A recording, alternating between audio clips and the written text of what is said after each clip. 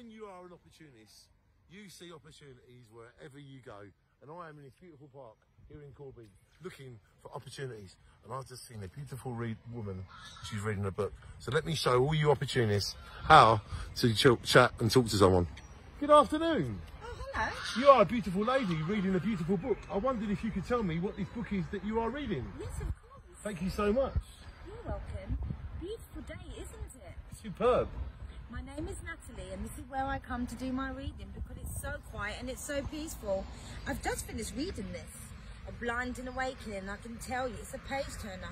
It takes you right back to the mid-19th century into a world of lawfulness, of brothels and brothel keepers working with corrupt government officials.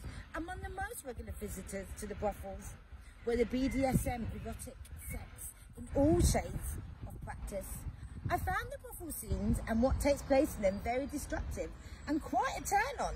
The scenes of women fighting bare-knuckled and bare-breasted were also quite a turn on.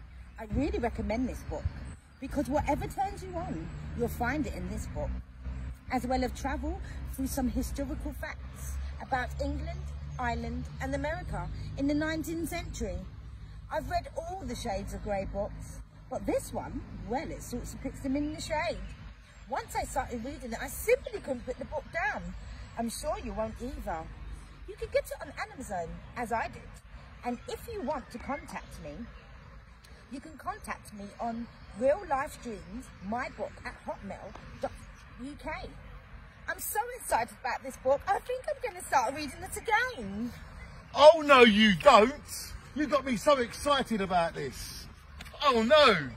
From what she says, I can't wait to start reading this again.